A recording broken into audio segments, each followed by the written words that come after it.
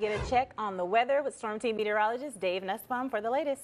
Well, Kristen, it's been wonderful the last couple of days. We'll do it one more day today with some sunshine out there this lunch hour. Perfect to go find your favorite place to eat lunch outdoors, your favorite food truck as well. 80 degrees, a nice little breeze out there, but the dew point 45. That's some dry air across the area. We're in the 80s from Moundville through Tuscaloosa, Alabaster, Talladega there, back over toward Anniston.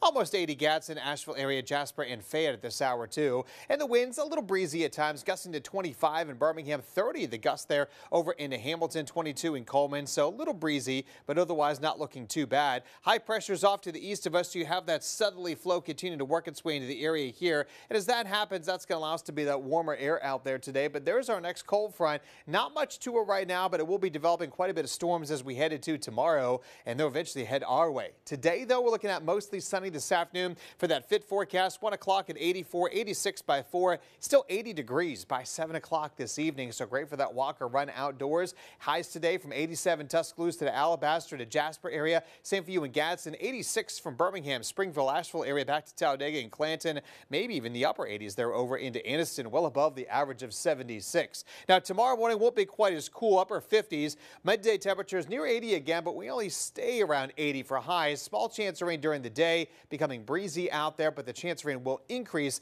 later Friday, 30% to about 70 to 80% as we get into Friday night through Saturday morning before drying out Sunday and Monday, and another shot of rain next week. Fortunately, we don't have to worry about severe weather with this front, which is some great news. And futurecast starting tomorrow morning, briefly clear before clouds start building in, maybe a sprinkle or two around lunchtime. That'll move off to the east of us with some sunshine in the afternoon, but notice the bigger storms in Mississippi. Those could be strong as they head on into western Alabama around 6 p.m. and heading into Birmingham between, say, 8 and 9 o'clock. Not expected to be severe, but we could see some gusty winds and downpours with these storms as they move through and actually impacting all the events on the boulevard there over in Dega there as we get into Friday evening. Now by midnight, most of that rain is gone, but still some lingering showers. But by sunrise here, it's mostly clear on Saturday. A lot of sunshine expected for the day Saturday, which is great for Dega, for A-Day, and then the Stallions game on Saturday evening looking pretty good as well. So 72 Saturday with some sunshine, 68 on Sunday with a 68-degree temperature, a little bit below average, but cool and breezy out there.